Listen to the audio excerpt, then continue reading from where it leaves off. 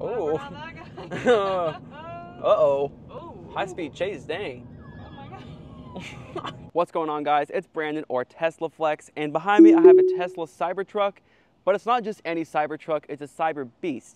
And this is actually out of specs, brand new Cybertruck. They just took delivery of it yesterday. It's a very early VIN, and I'm really happy to kind of show you guys how cool this truck is. Before we get started, I want to take a moment to thank the sponsor of this video, Magback. Magback makes the rim case, which is essentially a case for your Tesla's rim, and the best part is it covers up existing damage that you already have, and it protects against damage that you might get by hitting a curb. But more on that later in this video. Starting with the outside, we have a stainless steel exterior. It looks pretty good, but it does get dirty pretty easily, and you can see from the few hundred miles we've already driven already, there's bugs all over the place. And then if you come to the other side, you can also see there's a ton of fingerprints. I mean, there's fingerprints all across here. You can see a liquid, all the drops and everything.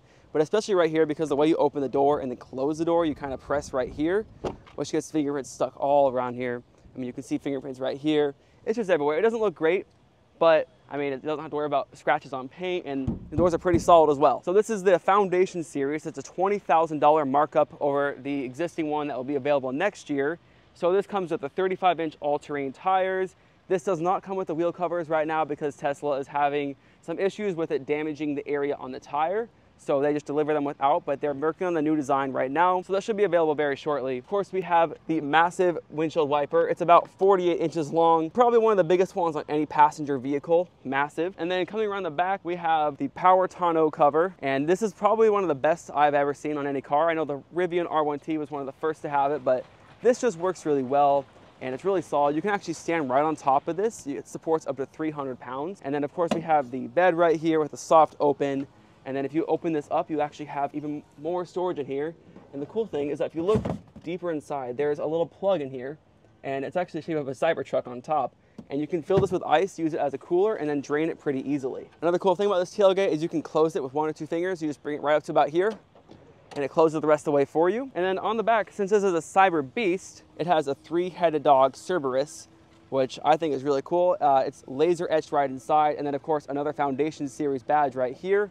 And these tires are actually specially made for the Cybertruck. They're from Goodyear. Kind of a little bit of collaboration between Tesla and them, mainly for the Foundation Series, just to kind of give it a more aggressive look. But these do not actually give the car that great of range. So this is rated for, I think, 308 miles of range. The all-wheel drive is like 320, but rear-wheel highway speed, it's about like 250. So not that great, but I mean, over time, I'm sure the Cybertruck will improve. And this one, there actually does not come with wheel covers. All Cybertrucks being delivered at this moment, around March, do not come with wheel covers because they had some issues with this area on the tire being all scuffed up and like basically getting rubbed against by the wheel cover, which was damaging the tires. So they're just delivering them without it for now, but the new design is coming very soon. And then of course, no engine. So there's a front trunk and it's powered, the very first powered front trunk of any Tesla. And I really hope that this continues. And then we have a spec sheet. So right here we have, it's a Cybertruck Beast. So what you get is base autopilot included, the light bar, which is included, but I don't see any light bar on the Cybertruck. Then we have full self-driving, which also not on the Cybertruck yet, not even autopilot yet. And then the $99,990 for the Cyberbeast Foundation Series, and then another $20,000 right on top for the Foundation Series, coming to around $121,000 plus tax. So I mean, if you're okay paying that price right now, go for it, but in a year it's gonna be worth about $30,000 less, maybe $40,000 less than it is now. And to close the front trunk, here's a little button right here. You can just press this and it will close it for you. And it has a nice little soft close mechanism, very cool. And there's also a front bumper camera, the first of any Tesla. The refreshed Model 3 was supposed to have it at launch.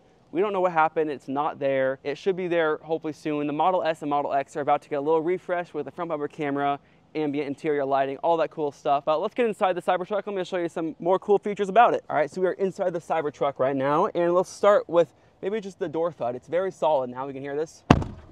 Very solid. That little swishing you heard was just a water bottle. And right here is something called a squircle. So this Cybertruck is steered by a wire. So I'm in park right now, but if I move this and you look outside, absolutely nothing is moving when I turn this. And it does get a lot stiffer when it's in park, of course. And then if I put my foot on the brake and move this, you can actually see it turns, and it's really responsive. And if you look at the rear tires, the Cybertruck has rear wheel steering, which turns the tires 3 degrees each way. There should be a software update or maybe just a new part coming that has up to 10 degrees of rear wheel steering. But of course, we don't know when that's going to happen. It's Tesla. And then we have a very responsive 18.5-inch display right here. You can pretty much see everything.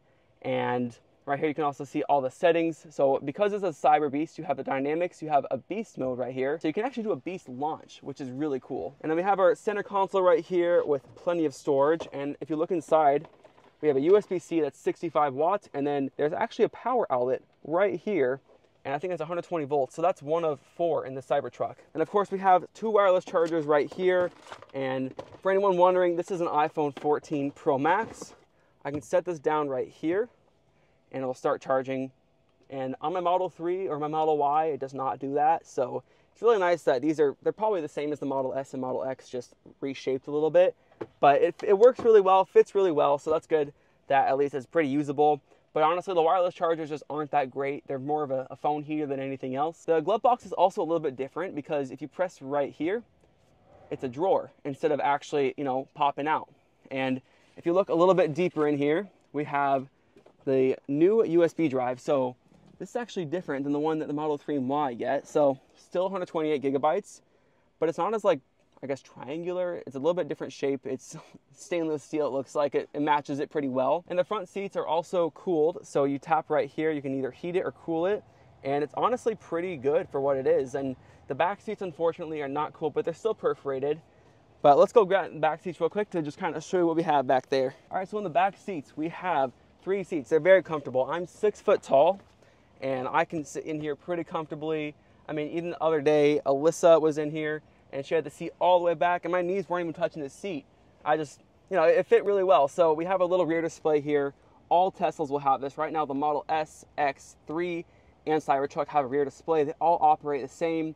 You can control the fan speed, you can control the seats, you can even move this front seat up and back as long as there's no one in the passenger seat and the car is not in drive. So if the car is in drive and there's no one in the passenger seat, you can actually move it. But if not, then you can't move it at all. It just kind of grays everything out. You can also control the music in here, of course. And then this is only a dual zone climate control. So you have it just 2 in the front and that just kind of goes to the back. But you do have 3 different fan speeds, which is nice. The Model 3 only has 2, the refresh Model 3. You can also watch Netflix, YouTube, Hulu, or Twitch. And in a future update, of course, because Cybertruck is a little bit behind in software, you can actually play video games in the back and connect Bluetooth headsets and everything as well for kids and everything. And then we have the seat pockets right here. These are pretty much the same as what the Model 3 or like the last generation Model 3 or the current Model Y have. Model S and X don't even have seat pockets, but this is it's pretty usable. I mean, you could fit some things in there.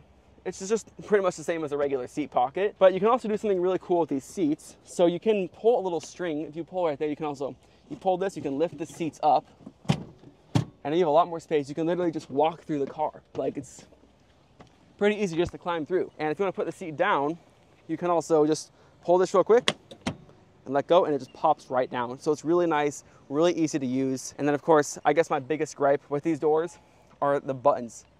These window buttons are so big. I sit down, my elbow hits it, and the window just rolls down all the time. Another little addition to the Foundation series is the $45 bottle opener that fits right on the seat rails. So you don't want to spend $45 and you can just get a Foundation series, pay an extra $20,000, and you get yourself a deal right there. This is a steal. All right guys, before we get going on the drive, I want to take a moment to talk about the sponsor of this video, Magback. Magback makes the rim case, which is essentially a case for your Tesla's rims. Magback offers the rim case for the Model 3 21-inch performance wheels and for the 20-inch and 21-inch wheels on the Model Y. It's very easy to set up, and it's a great DIY solution for protecting your Tesla's rims.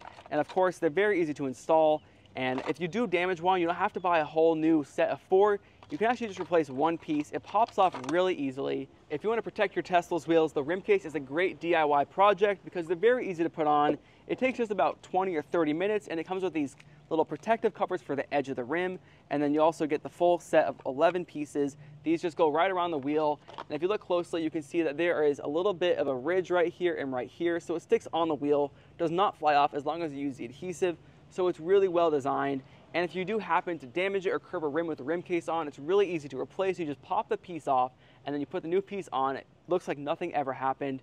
And you don't have to buy a whole new set. You can just buy one box, and you can actually use that for any other curb rash across the wheels because they're all the same size. Make sure to check out Magback in the description below, and don't forget to use code teslaflex15 to save 15% on your order. Yeah, so one thing about the Cybertruck is that wherever you are, it attracts everyone, and everyone just loves to see it. So I mean, this guy just pulled up in his Corvette to come take some pictures. And, you know, we had a guy with a Hummer EV come up and caught some pictures too and was talking about it to us. And, you know, everyone just loves it. But because this is a Cyberbeast, it actually doesn't have the regular vinyl top part that the all-wheel drive has. It has a suede, some people say Alcantara, little top right here, which is really nice. Also, we have a very, very, very long dashboard.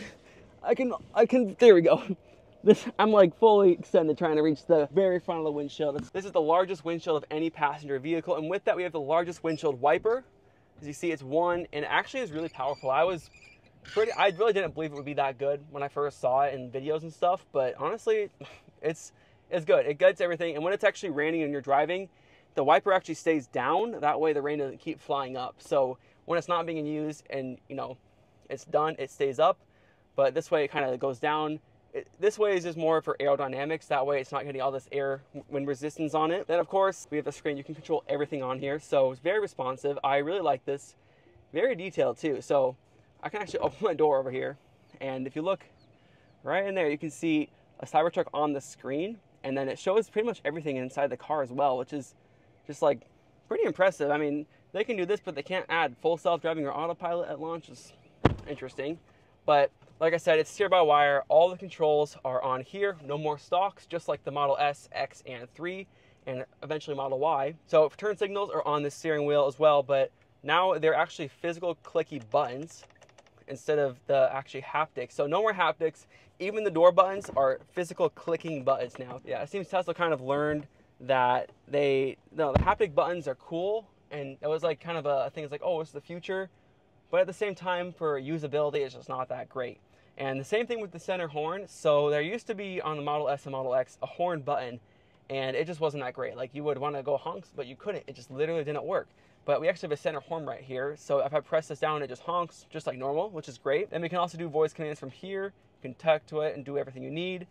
And then there's a multifunctional button. There's a little label on the side of the steering wheel. People think that's a button.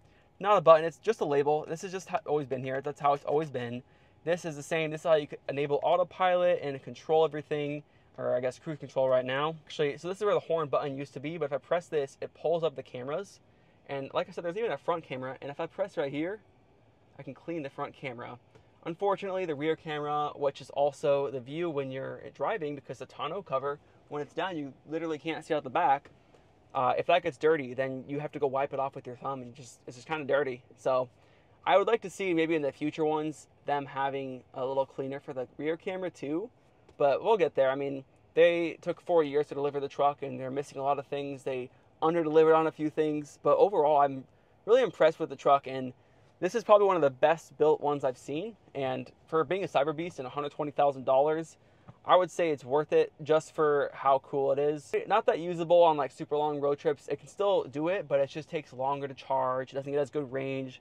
If you're going on a road trip, I would recommend a Model Y or Model 3 or maybe a Model X. Or I guess any of the other cars that all supercharge fast. This one is just more like it's a cool car right now. It'll get better over time, just like everything else. Like the Model S and Model X at launch, they weren't that great. I mean, they had good supercharging, but like until 2018, the most you could supercharge on a Model S or X was like 120 kilowatts, and it was rough.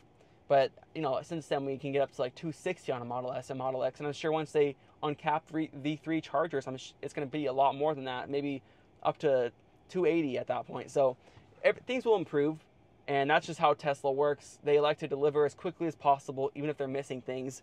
Like I said, we have full self-driving on here, so we can see full self-driving computer, full self-driving capability, and premium connectivity is included because it's a Foundation series, but I got an autopilot screen.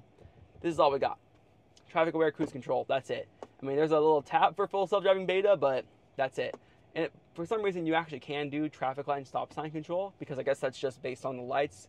It doesn't need any lane centering. But still, it'd be nice if they could actually deliver these Cybertrucks with autopilot at least. I understand the full self-driving aspect, because I mean, a full self-driving Cybertruck just does not sound that safe to me right now with how big they are, and I guess the way they just turn, all that stuff, that's messing with it.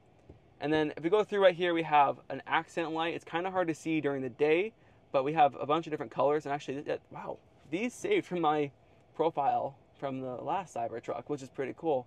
So I can actually change between, these are my custom colors. I got blue, yellow, pink, And then we have the built-in colors. We got white, which is just like a nice little white accent, blue, purple, pink, red, orange, and green. So a lot of cool things. Accent lights are coming to the Model S and Model X very soon, if not already in the cars at this point if you're watching the video. The refresh Model 3 has it already, and the Model Y refresh is obviously going to have it as too.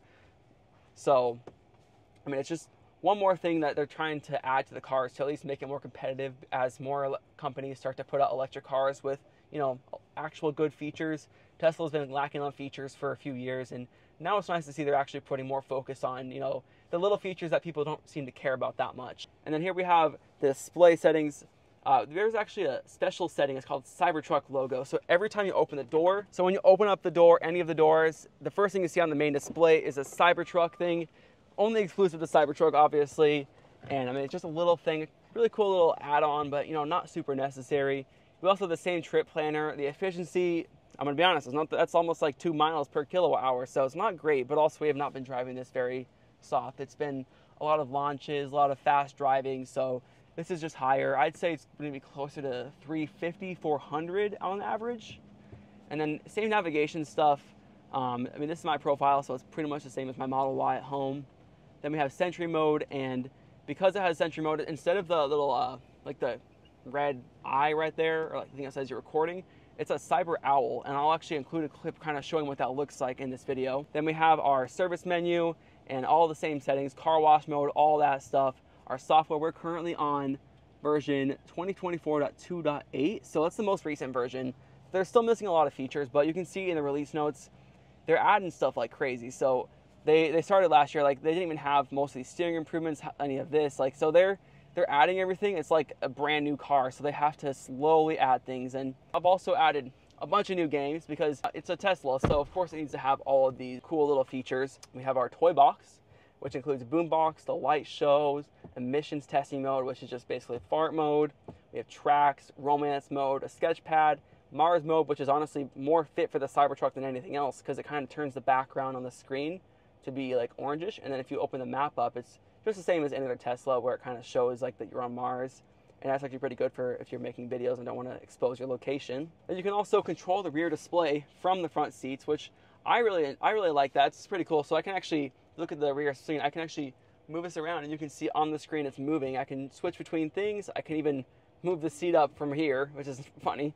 And then obviously change the music and, you know, control it. So if there's like little kids and they don't know how to use it, you can just pull it up and touch the stuff for them. And oh, one more thing, you can lock the rear display. So if you do have little kids and you don't want them touching everything or messing with their music, you can lock it and you can't even touch it. It's useless. So you click unlock and then back to normal. So works really well. You can control everything right here. So this will be in every Tesla. It's our only Tesla's not in at this point is the Model Y, and that's coming out next year. Then we have, of course, like the same settings, like the theater and the browser. All these things are just pretty much the exact same as every other Tesla.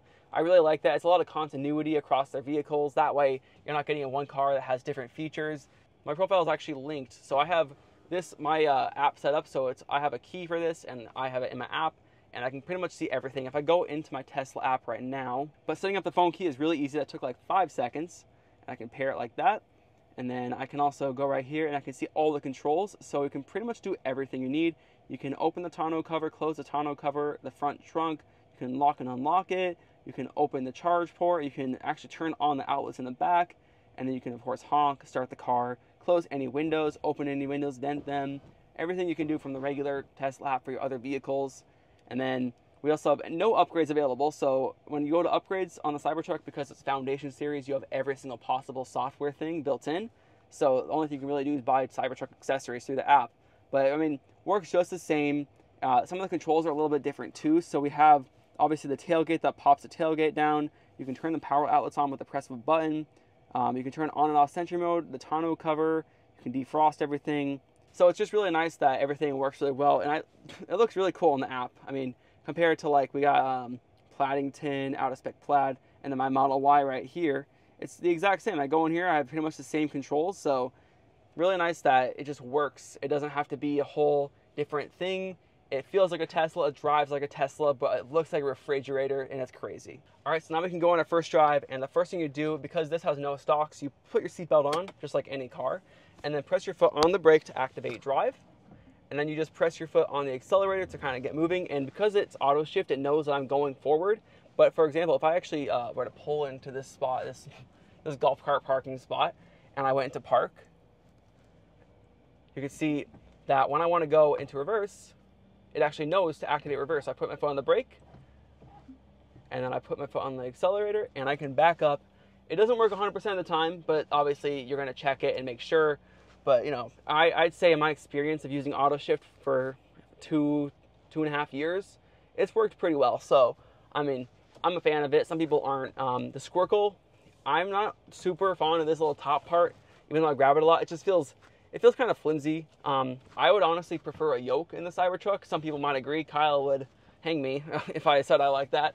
But yeah, so we're gonna go get driving around.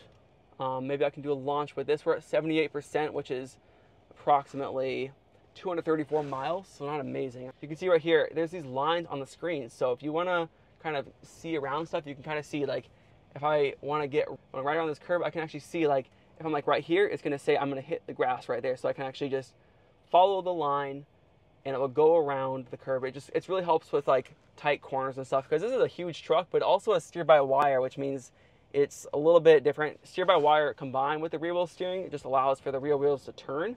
And you can actually see on the camera right there, when I turn the wheels, they face the opposite direction. And I'd say first impressions, this feels really good to drive. I keep grabbing the top, but it feels like driving a really big Model Y, to be honest, which is no problem with that. It shouldn't have to feel like a really heavy-duty truck to drive. I honestly prefer that it's like a nicer, easier ride than other cars and other trucks. I was driving the Silverado EV and the F-150 Lightning, and they felt huge. They were just massive. And in this, it's about the same size, a little bit smaller, but it just feels like you're driving a completely different vehicle. So right here, I mean, I can turn on cruise control, but that's about it. No autopilot, unfortunately, but that's coming over a software update, typical Tesla fashion. But if I get over here, I can actually, this is 35 now, so I can get up to 35, and because there's no rear view, there is a rear view mirror, but it's pretty useless because when the tonneau cover is closed, you can't even see out the back. So they give you this tiny little camera view, but you can always move it right here if you want a bigger view. I kind of prefer over here just because I look at the speed right here and I look at the camera right there, and you get used to it pretty quickly. There's a lot of hate around it and like people wondering like why they couldn't just put a camera up here. That just makes too much sense. Like, why would Tesla put a little screen up here? That's too easy. They want to make it a little bit more complicated for everyone, but you get used to this pretty quickly. Rides really smoothly. I think I'm in just regular mode. I'm in a custom mode actually. Yeah, I have it set to sport acceleration with relaxed ride and handling with a higher ride height. But if I go into beast mode, it actually puts it down to focus, lowers the suspension on it, and then obviously, you know, has beast mode. So let's get on the highway so I can try to do like maybe a little launch and just drive it around on the highway at highway speeds. All right, so we're turning onto the highway right now, and I can actually just do a quick little launch, not the full Cyberbeast launch, so I'm gonna save that for Kyle, but we get down to basically nothing, and then boom, 0 to 60 in 2.6 seconds. It is insanely quick. It really pulls you back. It's actually insane, and I mean, it's slower slightly than a Model X Plaid that's 2.5 seconds, but you know, no one's really knowing, and just the speed and power of a huge, like almost 7,000 pound pickup truck for 2.6 seconds, it's crazy. Yeah, we can get on this highway real quick. Here we go, we can do another acceleration, and the motor sound, it just sounds amazing. And that's all like, it's all real, not fake at all. You know, so no speaker noise, that's just the motor. So kind of cool that they added this in on the Cybertruck. I'm sure most Model 3 and Y owners wouldn't really care that much about having their motors make sound. They might think it's like broken or something. But the turn signals, these have auto canceling turn signals. So if I get over one lane, you can see it just turns off automatically, which is really cool. All Teslas have this, even with the stocks, but it's a lot more useful, I would say, with the stockless design, just because it takes away some of that like fatigue from having to disable. It's like very little difference, but you can enable cruise control and still have to hold on to the Squircle, but you know, it does a pretty good job, and it's really smooth. We're in the actually beast mode, so if I go into a different mode, I can go into maybe comfort mode. It's going to start feeling a lot smoother. It's going to be in chill acceleration, relaxed handling, and then a higher ride height, which makes it a lot smoother for driving around. And I already feel a difference. It feels a lot smoother on the road right now. I guess one tiny complaint I have about the Cybertruck is that it's kind of loud in the front. And that's because everything is right here, right in front of me. That's also why the dashboard is so long.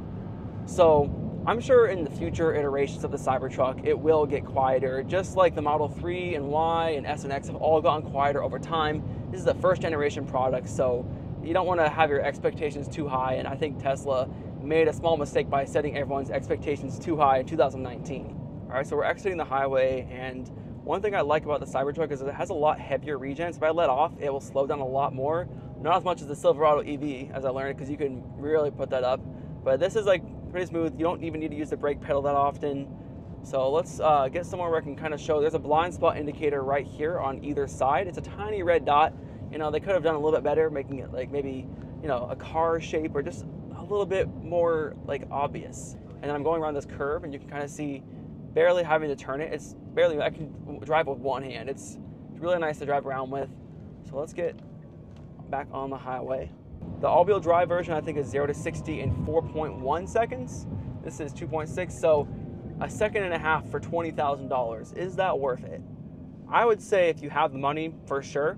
If you just want a Cybertruck, and I mean, if you're already paying $100,000, like it's $20,000 more. Some people that obviously don't really want all the power, and maybe the insurance will cost more with the Cyberbeast, but I'd say Cyberbeast is definitely worth it. It takes a lot longer to get, though. I think if you have it configured, you can't really get it until like late this year unless you use the accelerated delivery option that pops up in the referral shop from time to time. Once this has autopilot, this is going to be a really great like car just for comfortable trips, and you're just high up, you can see everything around you. You can see out this little window over here that you kind of see, I guess, the lane lines and stuff. The mirrors, I would say they don't need to have the triangle shape. I think they were just trying to keep it with it, but it's just like at the bottom part, it's a little small, so it's kind of hard to see some things, but I guess that's why you can just pop these up, and you know, eventually they don't want to even have mirrors, so I guess maybe you can even take these off and just put a little cover over the hole that's right there. All right, so coming up to this truck up here, there's actually the blind spot indicator. It should be on the tweeter speaker right there, so when I get right next to this thing, it will tell me that there's something here, and if I actually turn my signal on, it blinks to kind of show like, hey, don't do that. And then we have these sun visors up here. They're similar to the Model X, so they actually come out this way instead of going inwards, and they're stored just right up here, so you can pop these in place, and then you can also fold this down, and there's a tiny little mirror. It's a little small, but I'd say it's about the same as the Model X. And then you can fold that and pops right in there. Same little magnetizing latch right here to kind of hold it in place, which is really nice. I mean, they do that with all their cars, but this is the closest to the Model X. All right, so we're just getting off the highway. We're gonna head back to the park area, and I'll give my final thoughts on this. But,